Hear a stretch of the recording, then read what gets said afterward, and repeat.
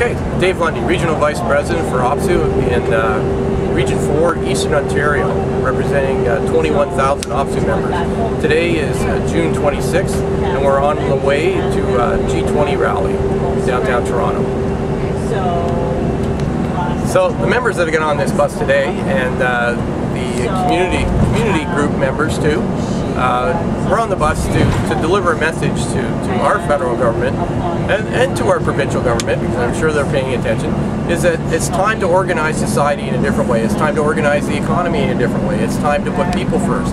It's time to put Main Street before Bay Street. Okay? The current economic situation was caused by bankers, was caused by Wall Street, was caused by Bay Street. And frankly, it should be Wall Street and Bay Street that are paying for it, not you and I. We're here to say, Flaherty, Harper, there's a different way to organize the economy. There's a way that you put people first. In other words, let's not cut government revenues and then turn around and give those revenues to corporations. Because we know that tax cuts don't create jobs. If tax cuts created jobs, we'd be swimming in them.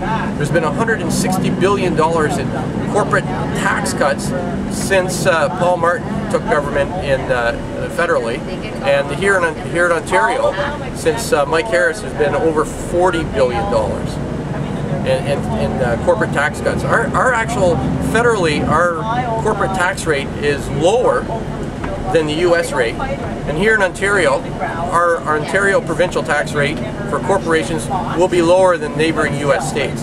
I mean, that's ridiculous.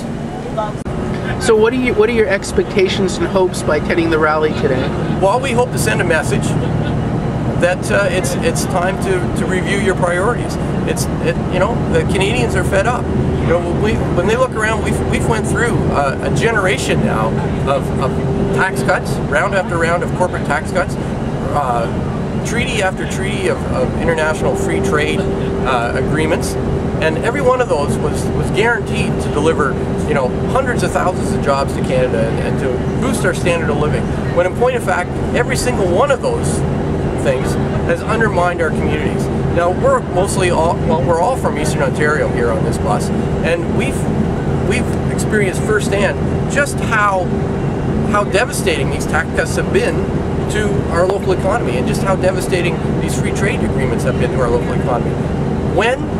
I asked Eastern Ontario, when was the last time you had a company open that wasn't a call center?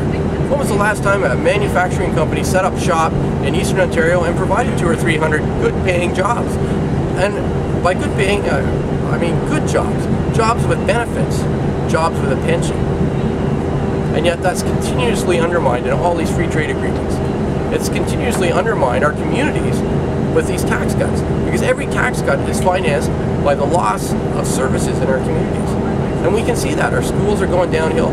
Our young people come out of universities $30,000, $40,000, $50,000 in debt. Our hospitals are continuously under siege, are continuously reorganized, and are continuously short-staffed. And they're continuously farming out services which were once provided free of charge to the public, are now charged with extra user fees, privatized, so that now you have to pay for what used to be covered by your taxes. Now those tax breaks that went to corporations, they were supposed to provide new jobs. You know, if the rich only were rich enough, well, guess what? The rich could afford to pay taxes. The rich can pay taxes. The rich should pay their share, because guess what? In the end, if they paid their taxes, they'd still be rich.